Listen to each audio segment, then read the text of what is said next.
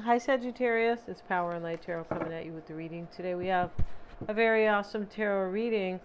And yeah, and we have at the bottom of the deck Lucky. Lucky, and here is the Lucky shoe horse, right? And so yeah, this is a 47 and this is a number 11. And yeah, so this is, it can be a lucky choice finally. I mean, because it is it's an 11, and so that is a 2, right? Yeah. Spiritual cleansing. Let's see what else we have here. We have safe travel. Okay, so spiritual cleansing with safe travel, it kind of means that somebody is letting the universe or trusting their intuition here. It's really what that is about, right? Trusting the universe, trusting spirit, right? And they're going to have safe travel now. So, I mean, there could be a real trip, but it might be allegorical. It could just be that somebody's coming, right? So they're being, and they might be cleansing, a spiritual cleansing. It's a 50. And here we see this eye, the third eye, it's crying, right? So spiritual cleansing is a purification, and it's not fun. It's somebody who suffers, like the night of the soul, and oh, I didn't think life was really this, and I didn't understand myself, and oh, and I thought I wanted such and such, and or why aren't things working out for me? Things like that. So somebody went through a tough awakening here, and now they're being like protected by spirit. Yeah, and now we have trust. See, there you go. And here's the white light here, and somebody is trusting in that.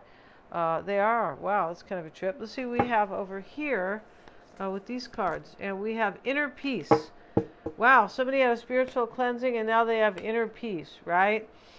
Maybe the house is clean too. A spiritual cleansing, right? Their house, them, right? Inner peace with the koi fish. That's beautiful. It is. And then we have stillness.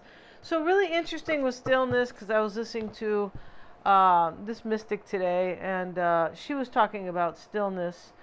And yeah, stillness is a place where you kind of get to know yourself, and you're just very quiet, and you're meditating. And when you do that, you're able to kind of really know yourself. I guess that's the best way. Stillness allows for possibilities and opportunities and change and growth, yeah, to come in. Really interesting. And the stillness is here. He's a swan, so, or she, right? But swans mate for life. So whatever the stillness and the spiritual cleansing is bringing, besides inner peace and trust, they're trusting in this white light. But that is kind of a like a, leading up to this inner peace. But the stillness here is bringing somebody something lucky. Yeah, it's like it's not even really lucky. It's somebody's birthright. Or like Sagittarius, this could definitely be you because this is your reading, but it could be somebody close to you who is in the stillness, who has kind of experienced spiritual cleansing.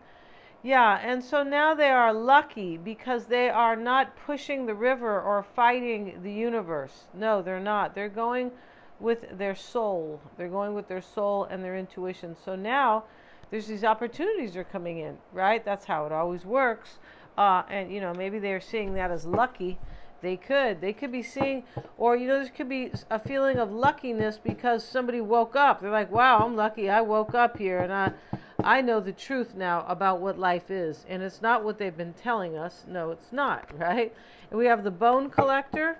And the bone collector is a number 1. So the bone collector, here's this nice Asian lady sitting there. She's got this aura above her head. A bunch of bones are around her. A clock is here. The rabbit is here for fertility, but she's happy. And then these old carcasses are here. But the point about the bone collector is it's kind of like collect the wisdom but leave the past behind. The bone collector. So all these bones represent her wisdom, and now she can have a new beginning. She's actually leaving it but gaining a new beginning, leaving the past. That's what the bone collector. You can't live in the present if you have your head in the past or your heart. No, it just doesn't. You don't have enough energy for that, and that's not how it works, right? The universe says decide where you want to be. You want to be in the past, then you're not going to have a future. That's how it is, right? Yeah, and that's why we are supposed to stay present and in the moment. That's, yeah, wide open. And so wide open is a recognition. And this lady standing there, Sagittarius, and she's looking out at this kind of bright light, all this white light in front of her. And there's like a butterfly coming by, but she's looking, feels like her life is wide open with possibilities. Look at that. Very beautiful here.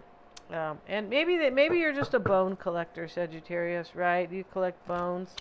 Isn't that taxidermy? Is it? No, I think what do they do? Taxidermy, they still have like hairs or fur, not hair, but fur, on the animals. And let's see what we have. And this is going to be for Sagittarius, Sun, Moon, Rising, and Venus, and anybody, because these are for the collective. Yes, they are. And somebody's coming here, Sagittarius. Somebody in love with you. Yeah. And Three of Cups. Let's do a past, present, future. We will, even though time is fluid and everything happens at the same time, because the past, present, and the future are stacked. Yeah, that's very interesting, and a whole nother video to talk about, right? And so here in the past, there was a victory and there was a loss, because here's the Five of Swords, and it really can talk about chaos and conflict and mind games, because these are swords, but there's something that's being left here in the past because of the bone collector. Maybe it's, somebody's poor habits, ego they're leaving out, something like that could be, but it could be something physical as well, right? So we have some type of victory and loss here. And Temperance, there you are, Sagittarius, the Three of Cups. Somebody made a decision to like defeat something, or released it, maybe, right? These people are released. He let them go. He took their swords and released them, basically. But this is in the past. This is for joy. Somebody wants joy and happiness in their life, right? I mean, you could be saying, well, we all do. But in this reading, somebody's going for it. Yeah, that's what they're going for. They're not just waiting for it to happen, because it just doesn't work like that. So there could have been spiritual growth here with Temperance, right? Bringing this harmony and balance and inner peace, because we saw the spiritual cleansing. Now, in the past, let's get a card. Let's see what we have here, Sagittarius. Let's get a card on the Five of Swords. This sits at the center of the past. We have the Strength card and the Eight of Pentacles. See, this is what I mean, that somebody has courage to go after what they're into, what they really want, where they're devoted, what really inspires them. Here he is on his job, and he's very inspired. This is somebody who wants to make an effort. They do. And they feel like they are aligned with you, Sagittarius, because aligned with the joy that you guys both share together, or something like that. And so here, this Eight of Pentacles is about, I want to do my best, and I'm willing to defeat something. I'm willing to take a loss somewhere in my life, and I have the courage because of the spiritual growth here, Sagittarius. That's not just you, right? Don't be in your ego and say that's just me in the reading, all right? Just kidding. This is about spiritual growth. Can be healing, right? But it is balance and harmony. That's what it's about. Let's see what else we have. Could be a Leo here, possibly. And let's go ahead and get cards. And we have the Strength card twice in the reading. So this is self-mastery because of spiritual cleansing or awakening. Somebody could have got their butt kicked and said, wake up here about your life and who you really are and what the true meaning of life. And how somebody was believing in illusions.